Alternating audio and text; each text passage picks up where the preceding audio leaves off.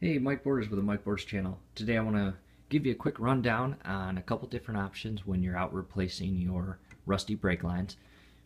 In front of us right now you see a 3/16 by 25 foot roll of brake line, and a lot of people do this as your car ages and you get a lot of rust on those brake lines. If you get to it before it starts leaking, good. If you don't, you could run into some problems. But a lot of people get the whole roll because it's the best bang for the buck.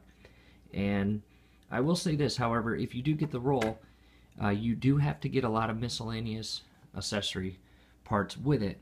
For example, the steel nuts that you will put on the tips, and your union, or another word for union is adapter. So if you've got a portion of your brake line that is rusted and you want to cut that portion out, you can use your cutting tool. And basically all this does is you connect this on the actual line and spin it around, tighten it a little more, spin it more, and then it'll make a clean cut on the actual brake line. But you've also have your metric, so you want to verify before you actually go out and buy all these parts. Verify that you either have a US standard line and nut or a metric system.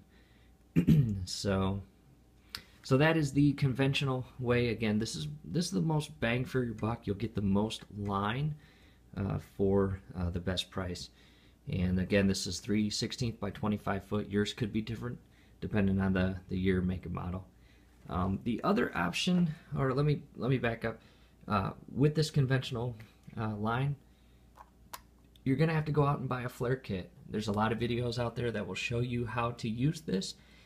It's a little intimidating when you look at it because, I mean, look at it. It's a little confusing, and it's not. You watch maybe a 2-minute video and you can get it down pretty good. I actually have a couple videos on how to bubble flare and double flare these line tips. So let's say, for example, you don't want to deal with any of this. Okay, that is too much. That's above your head. That's not something you even want to waste your time with. They actually make brake lines that are already pre-flared. Okay, and what I mean by that, you can buy them in different lengths, different sizes. So right here, for example, let me zoom in. You notice this one is already flared. Okay, it already has its nut, and again, you will verify that it is a metric or a US standard. This one is a double flare, and with this you will have to go out and buy the union, but that's no big deal. Again, you can buy several of these flared lines with the nuts, and you can connect them together, which is not frowned upon, but just a couple different options. There is the conventional way that, again, best bang for your buck. You get the most line for a good price. However, you have to buy the kit. You have to buy a couple bolts, a couple nuts and a couple unions for the flare. However, if you do plan on doing quite a lot of brake lines, well, it might be a good idea to get out and buy the actual flaring kit.